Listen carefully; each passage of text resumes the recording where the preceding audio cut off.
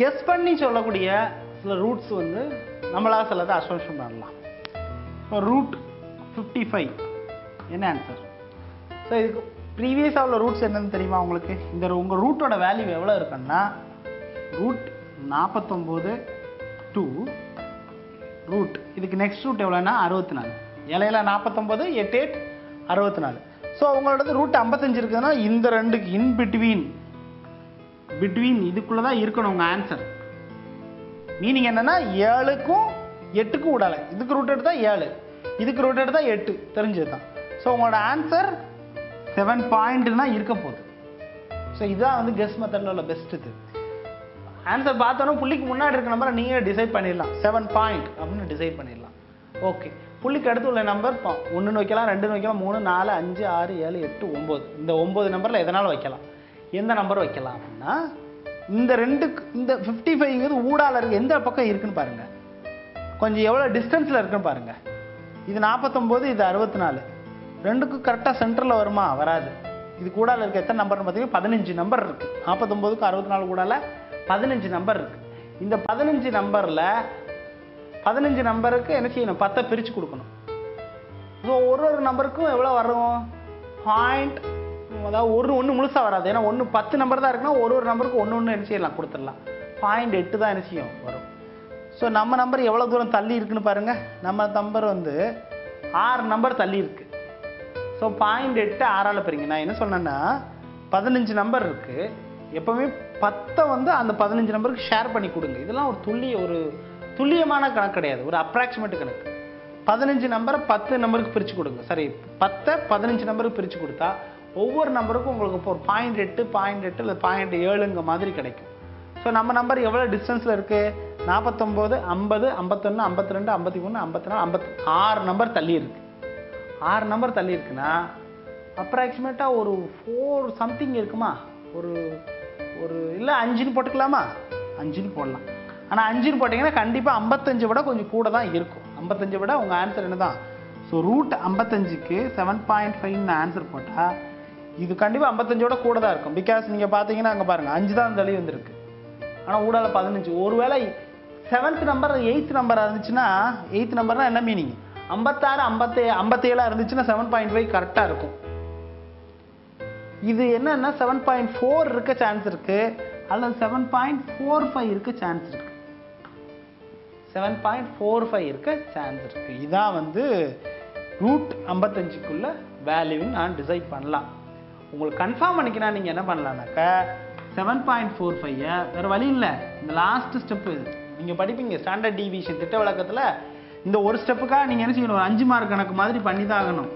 நான் அவ்வளோ கஷ்டம் உங்களுக்கு வேண்டான்னு தான் இந்த கெஸ் மெத்தடை என்ன செய்தேன் சொல்லி தரேன். ஸோ நீங்கள் இந்த மாதிரி அப்ராக்சிமேட்டாக கண்டுபிடிச்சி ஆன்சரை கண்டுபிடிங்க. ஸோ அந்த கிடைக்க போகிற ஆன்சர் வச்சு ஓரளவுக்கு இன்னும் கொஞ்சம் துல்லியமாக நீங்கள் என்ன செய்யலாம்? எழுதலாம். இப்போ இதோட ஆன்சர் நீங்கள் பார்த்தீங்கன்னா 55.5ன்னு உங்களுக்கு ஆன்சர் வரும். நீங்கள் போட்டு பாருங்கள், உங்களுக்கு 55.5ன்னு ஆன்சர் வரும். ஸோ நமக்கு எவ்வளோ வரணும்? 55 வரணும். ஸோ இதெல்லாம் அவங்களை தப்பு போட மாட்டாங்க. இது ஆல்மோஸ்ட் என்னென்னா 7.45 நீங்கள் ஆன்சர் போட்டிங்கன்னா உங்களுக்கு கரெக்ட் தான். நீங்கள் வந்து 7.3ன்னு போட முடியாது, 7.5ன்னு போட முடியாது. 7.4 சம்திங் தான் போட்டாகணும். உங்களுக்கு மெஜாரிட்டி என்ன பார்ப்பாங்கன்னா புள்ளிக்கு அடுத்து ஒரு ஸ்தானம் கரெக்டாக இருக்கான்னு பார்ப்பாங்க. அதுக்கு அடுத்த ஸ்தானம் கரெக்டாக இருக்குன்னு அவசியம் இல்லை. மெஜாரிட்டி புள்ளிக்கு அடுத்து ஒரு ஸ்தானம் கரெக்டாக இருக்கணும். ஸோ இன்னும் கொஞ்சம் கூட உங்களுக்கு குறைக்கணும்னா 4.5க்கு இந்த 4.5க்கு பதிலாக 4.3ன்னு வேணால் போட்டுக்கலாம். இவ்வளோ வேணால் துல்லியம்னு சொல்லலாம். ஸோ அதனால தான் உங்கள் ஆன்சரில் நீங்கள் புக்கிலே பார்த்தா கூட உங்கள் ஆன்சர் எப்படி தான் இருக்கும்? இந்த இது தோராயம் இதுக்கு பேர் அப்ராக்சிமேட். ஸோ இப்படி ஒரு கெஸ் அண்ட் செக் மெத்தடில் கண்டுபிடிக்கலாம். ஸோ 2 வழி பார்த்தோம். ஒரு வழி என்னது? நம்பர் இப்போ ரூட் 8ங்கிறத முடிஞ்ச அளவுக்கு எடுத்துகிட்டு மிச்ச நம்பர் ரூட் 2 ரூட் 3க்கு வேல்யூ வச்சு போடலாம். செகண்ட் வே கெஸ் மெத்தட். 3ஆவது மெத்தட் இருக்குது, பேபிலோனியன் மெத்தட் அப்படின்னு ஒரு மெத்தட் இருக்குது.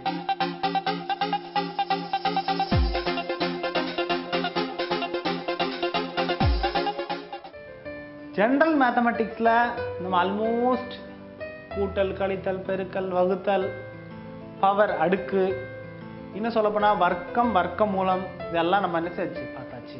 நம்ம பார்த்ததெல்லாம் என்னென்னா ஒரு அடிப்படை தான். நீங்கள் இன்னும் நிறையா வந்து ப்ராப்ளம் பார்க்கும்போது நிறைய ப்ராப்ளம் உங்களுக்கு வந்து ஓகே இது எப்படி பண்ணுறது அதை எப்படி. ஸோ அதுக்கெல்லாம் நம்மளோட இதை யூஸ் பண்ணிங்கன்னா ஒரு அஸ்திவாரம் மாதிரி உங்களுக்கு ஹெல்ப்பாக வந்து இருக்கும். ஸோ எல்லாத்தையும் நம்ம கவர் பண்ணலாம் கூட அது உங்களுக்கு ஹெல்ப்ஃபுல்லாக அதை கண்டுபிடிக்கிறதுக்கு இது ஒரு உதவியாக இருக்கும். நெக்ஸ்ட்டு வந்து நம்ம பார்க்க போகிறது ஜென்ரல் மேத்தமெட்டிக்ஸ் அப்படின்னு சொல்லலானாலும் நீங்கள் 9th படித்த ஒரு டாபிக் அது வந்து உங்களுக்கு வந்து 10th தேவை உள்ளதாக ஒன்று இருக்குது. ஸோ அது முக்கியமான ஒன்று. அதுக்கு பேர் என்னென்னா காரணிப்படுத்துக, ஃபேக்டரைசேஷன்.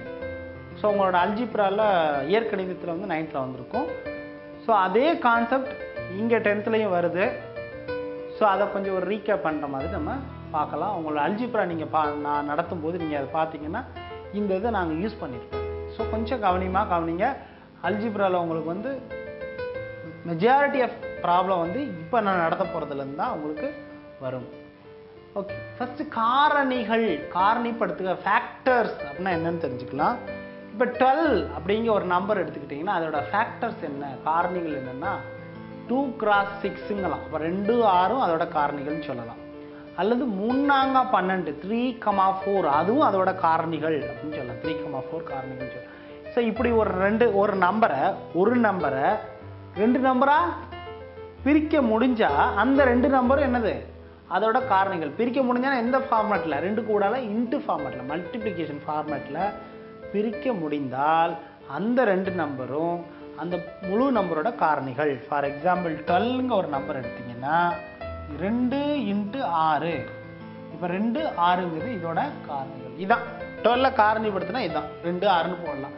அல்லது 3 × 4ன்னு போடலாம். ஸோ இந்த மாதிரி இந்த 2ல் ஏதாவது ஒன்று தான் என்னது இதுக்கு காரணியாக இருக்க முடியும். இப்போ உங்களுக்கு நீங்கள் அல்ஜிப்ராவில் பார்த்தீங்கன்னா அதுலலாம் எக்ஸு அந்த மாதிரி இருக்கும். ஸோ அது அந்த கேஸை நம்ம இப்போ எடுத்து பார்க்கலாம். இது அல்ஜிப்ரா வரும்போது உங்களுக்கு வந்து யூஸ் ஆகும். ஓகே, இதுக்கு வந்து டோட்டலாக ஒரு 4 கேஸ் இருக்குது. Total 4 case. அதில் ஃபஸ்ட்டு 2 கேஸும் ஒரே கேட்டகரி, செகண்ட் 2 கேஸும் 2வது கேட்டகரி. ஓகே, ஸோ ஃபஸ்ட்டு 2 பார்க்கலாமா? இப்போ அந்த இது எப்படி இருக்குன்னு சொல்கிறேன். x² + 3x + 2 இதை வந்து காரணிப்படுத்து. 9th படிச்சிருப்பீங்க. இதை வந்து காரணிப்படுத்துக அப்படின்னு கேட்காங்க. இதுக்கு பேர் என்ன பேருனா இருபடி பல்லுறுப்பு கோவை, குவாட்ரட்டிக் பாலினாமியல். பல்லுறுப்பு கோவைனா என்ன, இருபடினா என்ன, எல்லாத்தையும் நம்ம எங்கே பார்க்கலாம், அல்ஜிப்ராவில் கிளியராக பார்க்கலாம். இப்போதைக்கு என்ன உங்களுக்கு தெரிஞ்சுக்கணும்னா இது ஒரு இருபடி பல்லுறுப்பு கோவை ஆர் குவாட்ரட்டிக் பாலினாமியல் அப்படின்னு தெரிஞ்சுக்கோங்க. இதை எப்படி ஃபேக்டரைஸ் பண்ணுறதுன்னு நம்ம பார்க்கலாம். இது ஃபஸ்ட் நம்ம கேஸ் 1 அப்படிங்கிறத எப்படி பார்க்கலாம்னா இந்த இடத்துல x² முன்னாடி எதுவுமே இருக்காது. மீன்ஸ் 1 தான் இருக்குது. எதுவுமே இல்லைன்னா என்ன இருக்குன்னு அர்த்தம், 1 இருக்குன்னு அர்த்தம். ஸோ இப்படி இருந்தால் இது கேஸ் 1. ஓகே, ஸோ இது எப்படி பிரிக்கிறது? ஃபஸ்ட்டு நீங்கள் என்ன பண்ணுன்னா இந்த லாஸ்ட் நம்பரை எடுத்துக்கோங்க 2. இப்போ என்ன பண்ணணும்னா கேஸ் 1ல் நீ 2 இதை வெரிஃபை பண்ணணும். இதெல்லாம் வெரிஃபை பண்ணணும். 2 இது எதெல்லாம்னாக்கா x²க்கு முன்னாடி 1ன்னு இருக்கணும். அதே சமயத்தில் லாஸ்ட் இந்த தனி உறுப்புன்னு சொல்லுவாங்க. இதுக்கு பேர் தனி உறுப்பு. இந்த உறுப்புக்கு முன்னாடி என்ன இருக்கணும், ப்ளஸ் இருக்கணும். ஸோ இது கேட்டகரி 1 அப்படின்னு டிசைட் பண்ணால் என்ன பண்ணணும், x² முன்னாடி 1, தனி உறுப்பு முன்னாடி ப்ளஸ். இப்படி இருந்துச்சுன்னா இது கேட்டகரி 1. கேட்டகரி 2 என்ன அப்படிங்கிறது இப்போ பார்க்கலாம். x² + x - 2 இது வந்து கேட்டகரி 2. எக்ஸாம்பிள் ஒரு எப்படி கேட்டகரி 2 எப்படி டிசைட் பண்ணுறேன்னா x² முன்னாடி 1, லாஸ்ட் நம்பர் முன்னாடி மைனஸ் லாஸ்ட் நம்பர். ஸோ இது ரெண்டையும் சேர்த்து நீங்கள் என்ன செய்யலாம், டைப் 1ன்னு வச்சுக்கலாம். ஸோ டைப் 1 அப்படின்னா என்னென்னா x² முன்னாடி 1, x² முன்னாடி 2லேயும் 1. டைப் 1லே 2 கிளாஸிஃபிகேஷன் இருக்குது. Case 1, case 2. கேஸ் என்னன்னா கன்ஃபியூஷன் ஆகும்னா வகை 1, வகை 2. வகை 1ல் லாஸ்ட்டில் ப்ளஸ் இருக்கும், வகை 2ல் லாஸ்ட் மைனஸ் இருக்கும். ஸோ டைப் 1னா என்னென்னு தெரியும். டைப் 1னா x² முன்னாடி 1ங்கிறது தான் இருக்கும். அதுலேயும் கேஸ் 1ல் லாஸ்ட்டில் ப்ளஸ் இருக்கும், கேஸ் 2ல் லாஸ்ட்டில் மைனஸ் இருக்கும். இதை மாத்திரம் இப்போதைக்கு வச்சுக்கோங்க. ஓகே, இப்போ என்ன பண்ண போகிறோம் அப்படின்னா இந்த நம்பரோட இது ப்ளஸ்ஸாக இருந்துச்சுன்னா இந்த நம்பரோட ஃபேக்டர்ஸ் கண்டுபிடிக்க போகிறோம். ரொம்ப ஈஸி. ரெண்டோட ஃபேக்டர் எப்படி கண்டுபிடிக்கிறதுனா ஒன்றுலேருந்து ஆரம்பிங்க. ஃபஸ்ட்டு எதில் இருந்து? ஒன்றுலேருந்து ஆரம்பிங்க. ஓ 2 போடலாம். வேறு எப்படியும் அதை போடலாமான்னா போட முடியாது. 2 2 4னா 4 ஆயிரும். ஓ 2 இப்படி பிரிச்சுக்கோங்க. அப்படி பிரிக்கும் போது அந்த ரெண்டு நம்பரோட இங்கே கூட்டல் இருந்துச்சுன்னா இந்த ரெண்டு நம்பரோட அடிஷன் நடுவில் உள்ள நம்பராக இருக்கணும். பாருங்கள், 1 2 2ஐயும் ஆட் பண்ணால் நடுவில் நம்பர் எவ்வளோ 3 வருதா? ஓகே, அப்போ நம்ம நம்பர் 2 நம்பர் இதான்னு தெரிஞ்சு போச்சு. ஓகே, நம்ம 2 நம்பர் இதான்னு தெரிஞ்சு போச்சு. ஸோ எப்படி போடணும்னா எக்ஸ் போட்டு நடுவில் என்ன அடையாளம் இருக்குது? ப்ளஸ்ஸு. அந்த அடையாளத்தை போடுங்க. 1 இன்னொன்று நடுவில் என்ன அடையாளம்? ப்ளஸ்ஸு போட்டு 2. இந்த இன்னொரு ப்ராப்ளம் பார்க்கலாம்.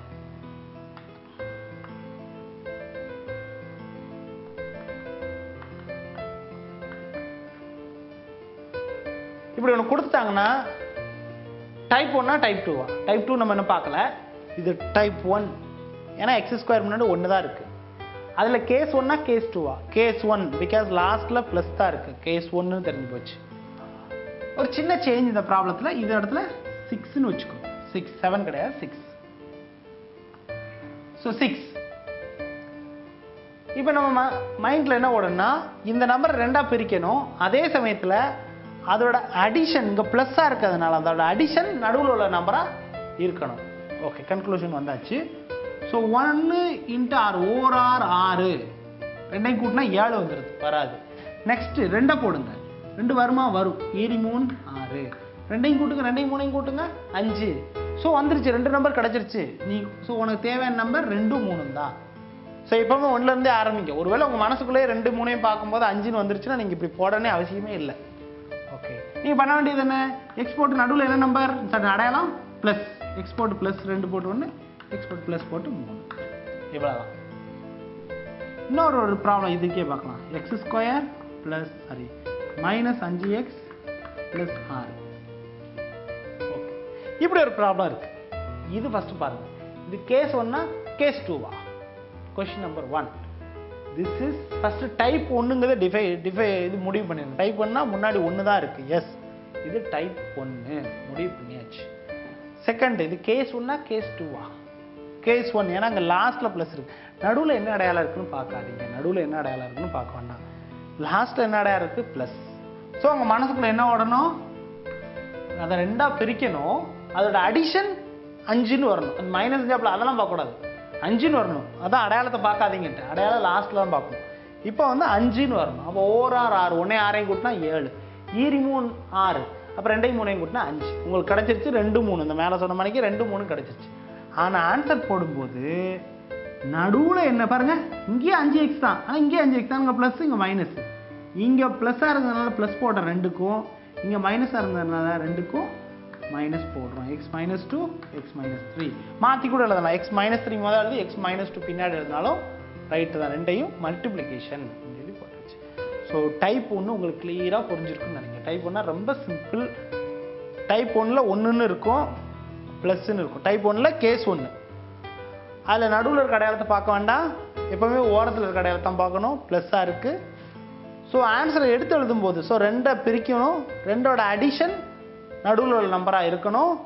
ஆன்சரை எடுத்து எழுதும்போது ஆன்சர் 2 நம்பரை ஃபஸ்ட்டு கண்டுபிடிங்க.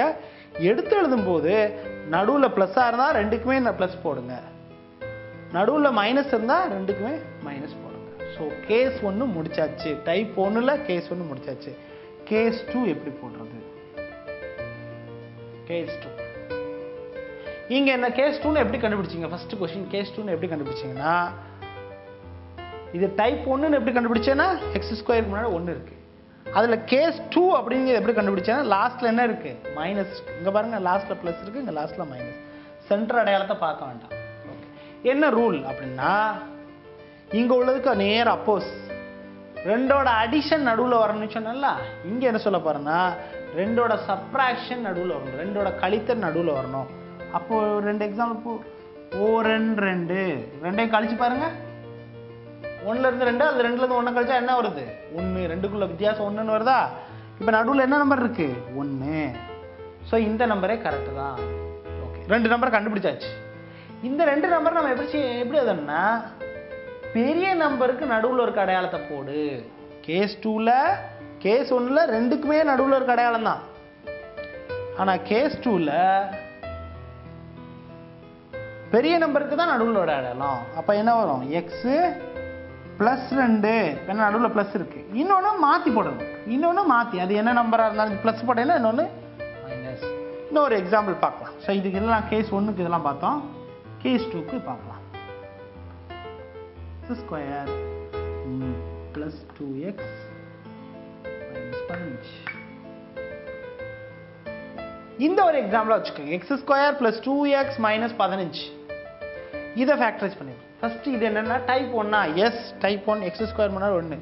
Type 1ல case 1 case 2வா? Case 2 last minus இருக்கு. அப்போ கேஸ் 2. கேஸ் 2 கண்டிஷன் என்ன? இதை ரெண்டா பிரிக்கணும். எதை? லாஸ்ட் உள்ளதை ரெண்டா பிரிக்கணும். ஆனால் அதோட சப்ராக்ஷன் எது வரணும்? 2ன்னு வரணும். இந்த கண்டிஷனை பாருங்க. ஸோ 15 ஃபர்ஸ்ட் ஓர் 15 15 ரெண்டையும் கழிச்சா 14ன்னு வரணும். நம்ம 14 இருக்கு இல்லை. ரெண்டாவது நம்பர் 15 வருமா? வராது. மூணாம் நம்பர் வரும். 3 5 15. இப்போ ரெண்டையும் சப்ராக்ட் பண்ணுங்க. என்ன வந்துருச்சு? 2 வந்துருச்சு. ஸோ உன்னோட நம்பர் 2 நம்பர் எது? 3 5ன்னு டிசைட் தெளிவாயிருச்சு. ஆன்சர் எப்படி போடணும்? பெரிய நம்பருக்கு நடுவில் உள்ள இடம். அப்போ பெரிய இதில் எந்த நம்பரு? 5 நடுவில் உள்ள இடம் plus X plus 5 X minus 3. ஆப்போஸாக ஒன்று போட்டோம். ஆப்போசிட் ஒன்று போட்டோம். இன்னொரு ப்ராப்ளம் இருக்குது. X square plus minus 2x minus 15. Okay, இதை பார்க்கணும். இது டைப் 1 எஸ் எக்ஸ் ஸ்கொயர் முன்னாடி 1 இருக்கு. Type 1 case 1 case 2வா? எப்போ லாஸ்ட்டில் மைனஸ் வந்துருச்சோ அப்போ இது என்னது? கேஸ் 2. Type 1ல case 2. அப்போ வழக்கம் போல் ரெண்டோட சப்ராக்ஷன் நடுவில் இது வரணும். நடுவில் ப்ளஸ் இருக்கா மைனஸ் இருக்கான்னு இப்போ பார்க்க வேண்டாம். ஸோ அதே மாதிரி படிச்சிங்கன்னா 3 5யும் சப்ராக்ட் பண்ணால் 2ன்னு வரும். ஆன்சர் எடுத்து எழுதும்போது நம்ம சொன்ன ரூலில் அப்ளை பண்ணணும். நம்ம சொன்ன ரூல் என்னது? இதுக்கு ஒரு ரூல் சொன்னோம், இதுக்கு ஒரு ரூல். இதுக்கு ரெண்டுக்குமே ஒரே நடுவில் உள்ள அடையாளம். ஆனால் கேஸ் 2ல எல்லாத்துக்குமே என்னது? பெரிய நம்பருக்கு தான் நடுவில் உள்ள அடையாளம். இப்போ பெரிய நம்பர் என்னது? 5. நடுவில் உள்ள அடையாளம் என்னது? மைனஸ். இன்னொன்று அப்போஸாக போடணும். இன்னொன்று அப்போஸ். பாருங்க, இந்த இதுக்கு என்ன ஃபேக்டர் வந்து இதுக்கு என்ன ஃபேக்டர்? இங்கே ஊடால ப்ளஸ் 2x வந்ததுனால 5க்கு ப்ளஸ்ஸும் 3க்கு மைனஸ் வந்திருக்கு. இங்கே மைனஸ் 2x வந்திருந்ததுனால 5க்கு மைனஸ், பெரிய நம்பருக்கு மைனஸ், இன்னொரு நம்பருக்கு அப்போஸாக போடணும். ப்ளஸ் இருந்தால் மைனஸ், மைனஸ் இருந்தால் ப்ளஸ். ஸோ கேஸ் 2ல கண்டிப்பாக இது கூட வச்சுக்கலாம். கேஸ் 2ல 2 ஃபேக்டருக்கும் ஒரே அடையாளம் தான் இருக்கும். சரி, கேஸ் 1ல கேஸ் 2ல 2 ஃபேக்டருக்கும் கண்டிப்பாக அடையாளம் எப்படி தான் இருக்கணும்? அப்போஸாக தான் இருக்கணும். ஸோ டைப் 1 ஃபேக்டரைசேஷன் நம்ம என்ன செஞ்சு முடிச்சிச்சு. டைப் 2 ஃபேக்டரைசேஷன் நம்ம பார்க்கலாம்.